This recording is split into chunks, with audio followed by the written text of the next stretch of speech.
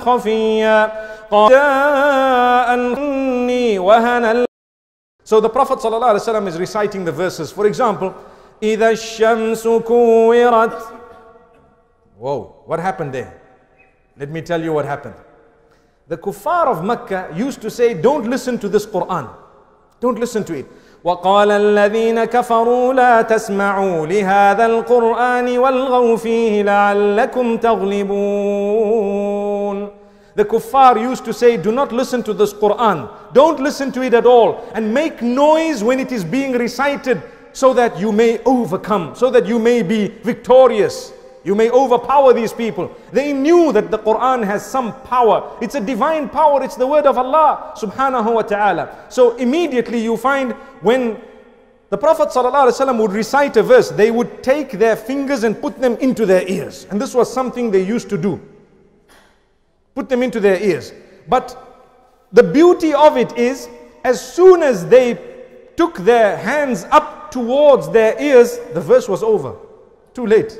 The verse is over. Because I hear إِذَا الشَّمْسُ and I lift my hands up. By the time I put them in, it's already kuwirat, is already recited. So I put my fingers in. So it gives me an opportunity to think. Allahu Akbar.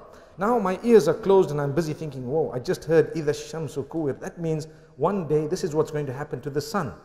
And I've just heard this. And then I think, okay, it's over. Let me put my fingers down. So I put my fingers down. وَإِذَا النُّجُومُ كَدَرَتْ. So what happened? It's over. By the time I put my hands down, when I want to lift it up again, what happens? The entire verse is recited, complete, gone, finished. And my ears are blocked once again, and it's giving me a moment to concentrate.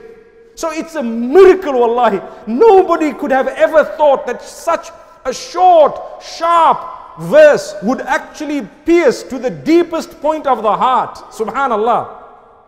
Look at Umar ibn al-Khattab radiallahu anhu. We're talking of the miracles of the Quran and the gems in the Quran. He came out with an intention to commit murder. That was the intention.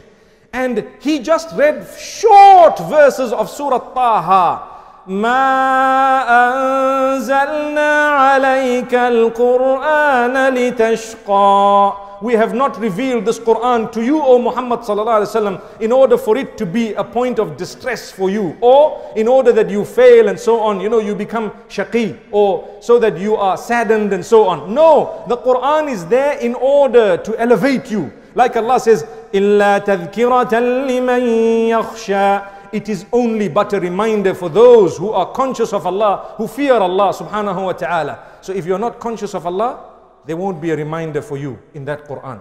If you want to be reminded, you need to have consciousness. You need to have the fear of Allah in you. You need to understand that the competition around us of materialism is short-lived, wallahi. If Allah has blessed you, alhamdulillah, you work hard and you thank Allah, but you do not let that make you forget your main purpose in life. Subhanallah. You are meant to be fearing Allah subhanahu wa ta'ala.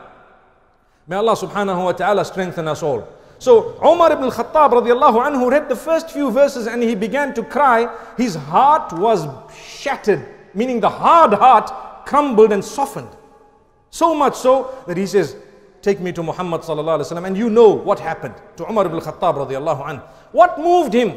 Few verses of the Quran, when he looked at them with the correct heart. How many of us, and this is a cry, we need to continue mentioning this. We finish khatma upon khatma, we complete the Quran so many times. Ramadan, we've done this and we've done that. And wallahi, our lives have not changed. Not changed at all. And those were the men, they read 2-3 verses and they were known thereafter as radiyallahu anhu. Subhanallah. He was a man who dedicated his whole life thereafter. He was a man who championed the cause. He became known as Amirul Mu'mineen radiyallahu anhu. Today, if you have to say the name of Umar, there are a group of people who will run away. May Allah subhanahu wa ta'ala make us from those who can really elevate the status of Umar ibn Khattab to exactly where it's supposed to be. Radiyallahu anhu. But what about us? We are living at a time where it's not just a few verses of Surah Taha, but we have access to our phones, we have access to the internet, we have access to the mashayikh of the globe, wallahi. We have access to anyone, you name him, and you will be able to listen to a lecture of his online. Subhanallah. You name him. And yet, we are far away from the deen. We haven't yet changed our bad ways and habits. We haven't yet prepared for the day we are going to go into the grave, and that could be later on tonight, and it could be tomorrow. Wallahi. So start doing good deeds. Let's turn to Allah. This is the power of the Quran. Take a look at An-Najashi. When Ja'far ibn Abi Talib radiallahu anhu happened to recite a few verses of Surah Maryam. Kaf ha ya ayn sad. ذكر رحمة ربك عبده زكريا إذ نادى ربه نداء خفيا قال رب إني وهن العظم مني واشتعل الرأس شيبا ولم أكن بدعائك رب شقيا. These are the verses of Surah Maryam. And what happens to An-Najashi? He breaks down. He breaks down and he weeps. Subhanallah. How many of us weep when we listen to the word of Allah? This man was a Christian and he wept, and his tears are mentioned in the Quran. Allah subhanahu wa ta'ala speaks about it.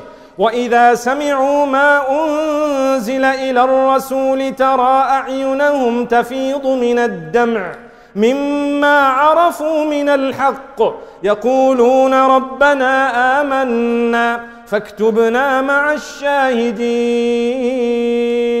Allah subhanahu wa ta'ala is making mention of the Christians who cried, who wept, and whose tears rolled down their cheeks when they heard the verses of Allah subhanahu wa ta'ala, and they believed in Allah subhanahu wa ta'ala. What about us?